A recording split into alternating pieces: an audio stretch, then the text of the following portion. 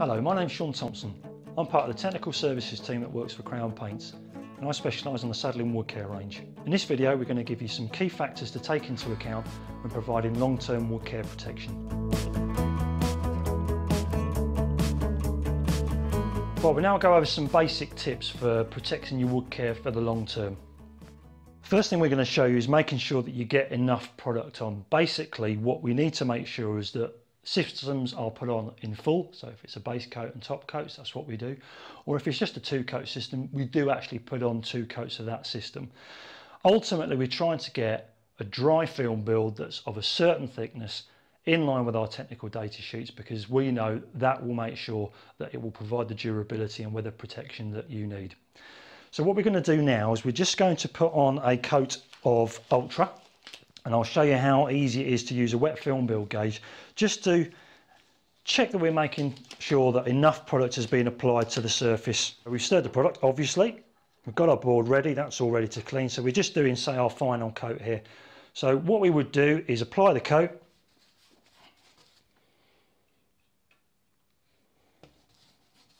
I'll just do one small length here.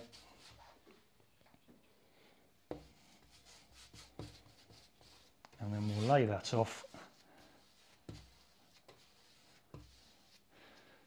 Now, a wet film build gauge is basically graded with microns. Technical data sheets will all state what the wet film build application rate needs to be. So in this particular case, Sadolin Ultra needs to be specifically 66.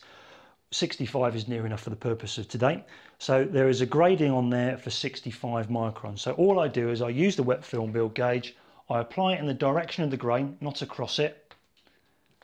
I take that off, and then all I'm trying to see is whether or not the coating has actually touched the end of the tooth, which it has. And if we put it onto a piece of paper, I can see there I've actually managed to get that to touch every tooth on that. So in effect, I've actually put on more than is required. Now obviously for the trade, that will give you a good gauge as to whether or not you're putting on too much product, so you can change your technique and maybe just save yourself a bit of money. Or if you're not putting on enough, then obviously you need to change your technique and make sure that you put more on. Once you've done that a couple of times, that can simply go in your back pocket, no need to use it anymore. Right, so once we've applied our wet film build and measured that, that will ultimately dry to the recommended dry film build. So therefore, we know that as long as we put enough coats on as recommended, it's then going to perform and give us the durability that we would expect out of the systems. So for example, if we were to put on classic and 2 coats of extra, we would expect 4 to 5 years before a maintenance coat is required. If we're going to use something like Super Deck, then potentially we're talking up to 8 years. If we're talking Ultra, then obviously we're talking up to 7 years on that, as long as sufficient product has been put on and that's been put onto the recommended wet film thicknesses that ultimately go to the recommended dry film thickness. All that information is on a technical data sheet that is there to support and give you the information that you need to make sure that the products are being applied as per recommended by us, the manufacturers. There's a couple of other things that we can pass on to you as top tips, especially on the design side. If we're looking at, say, a window ledge, we're obviously trying to encourage water to actually run off a surface. Things like flats on window sills, not a good idea, because we don't want water sitting on there. The other thing is that we want to try and remove arris or sharp edges. In this particular case, you can see that we've got the surface runoff there at an appropriate angle, but the edge of this particular windowsill is what we would consider too sharp. And it should be 3mm round or pencil round, as the case may be. What you will find in a lot of cases with all coatings is that if you've got a sharp edge, no matter how hard you try to apply the coating, you will never get the same level of thickness on that edge. So it's not surprising that failure starts at that particular point there. The basic rule is that if you apply enough products, and we have 2 full coats of system as a top coat, that will last 5 times longer than 1 single coat. So you can understand that quite quickly sharp edges are not going to help matters.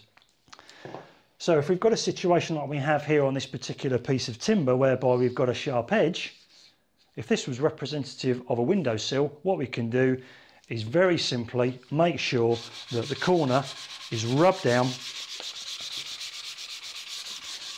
take off that edge, make sure that's dusted off, The roundness of that edge will then give the coating the opportunity to make sure that if you apply the coatings, it will be applied evenly. It will last longer than the sharp edge.